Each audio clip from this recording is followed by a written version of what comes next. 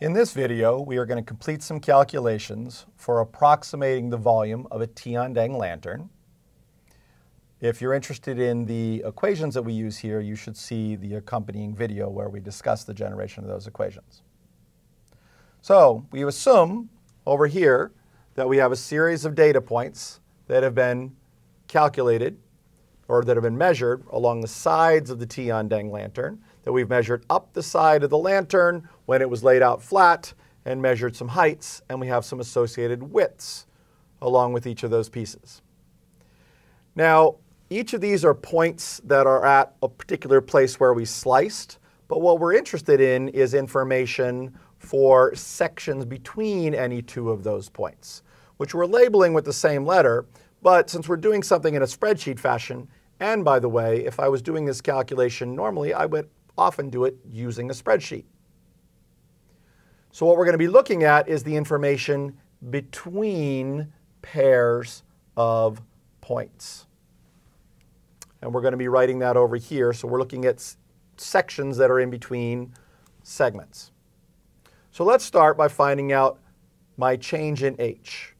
How much does each section change in height along the sides of the section? And that math is fairly straightforward. You can see here that these were chosen to be increments of around 20 centimeters until we got near the peak. So in that particular case, I take each of these and I combine them, and notice I'm going to do my best to write them sort of halfway in between. Here's 20.0 centimeters for that first segment there.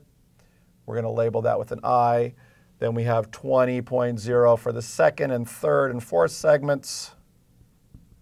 And then our last segment has a difference of only 10.5 centimeters. Notice again, if this was in a spreadsheet, we couldn't exactly shift it down that way. However, what I like to do in a spreadsheet is often mark it with a different color, something to indicate that the rows here correspond with some calculation across two rows in these columns.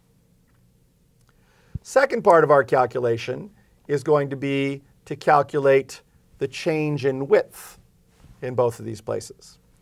However, what we're really interested in this particular case is not just the change in width, but we're going to recognize that that change in width is split into two different locations, and we really want the change in the width divided by 2 as it's on either side of the trapezoid. And that's used in our calculation of figuring out this height of each frustum, the frustum being the shape of the section. So we're going to write those values over here, and I've pre-calculated those. So let me go ahead and write those values here. We have 7.7 centimeters. We have 4.9 centimeters. We have 0.1 centimeters. We have negative 8.9 centimeters. And finally, we have, oops, I'm staggering these in the middle there, so let me see if I can line those up just a little bit better. 0.1, negative 8.9, and finally a value of 19.3, negative 19.3. Now, the negatives might seem to be a little worrisome, except we don't really have to care about them here because in a moment we're going to square them. Because the formula we have for this height here takes these two values. Our formula for the height uses the Pythagorean theorem, and we're basically going to take the square root of this delta h and square it. And we're going to subtract off the square root of this delta w over 2 squared. So since we've calculated each of those separately, we just need to go ahead and do the math there. We can put it into the spreadsheet. We can do it by hand, however we'd like. So I've already calculated some of those values here, and I'm going to go ahead and write them. And it looks like I can get about 3 sig figs, maybe just 2 if we're looking at the numbers here. But I'm going to go ahead and record the 3 significant figures here. So let me record those values. I get 18.5 centimeters there. 19.4, 20.0, the difference there is too small to really make a difference, 17.0, 0.9. And then I see I have a little bit of a problem. Because if I look here, I see my delta H is only 10.5.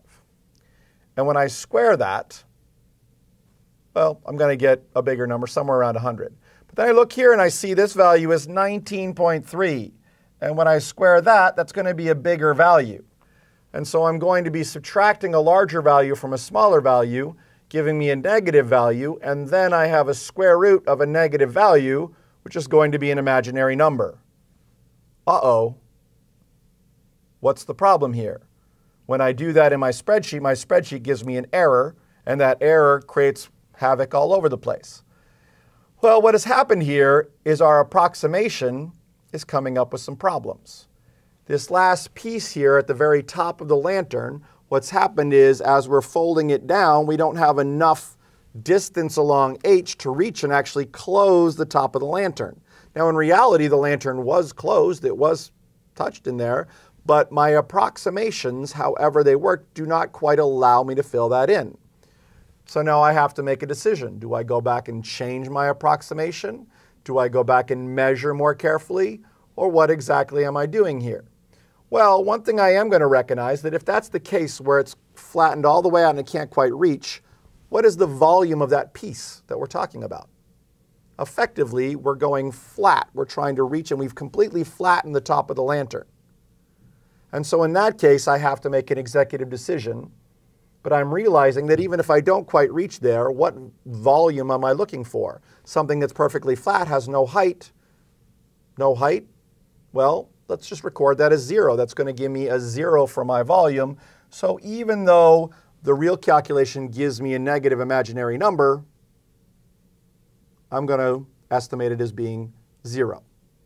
In a spreadsheet, I might put something like that saying if these values are, if the square of this value is bigger than that one, then record my value as 0 and let the spreadsheet make that determination for me. Notice if that's substantial, like this one kind of is, maybe I need to go back and rethink, maybe take more measurements so that near the top, so that perhaps I'm making a better estimate, or maybe even rethink my approximation. In this case, I've done this a number of times, and I believe even though this seems fairly substantial, that it's not contributing a major change or difference into my overall volume. Okay, well now I have these height values. You'll notice there's the height values right there in my formula, my Huronian mean. This value here is my Huronian mean, which takes the height of my frustum, and then it multiplies by these values here, which are my widths.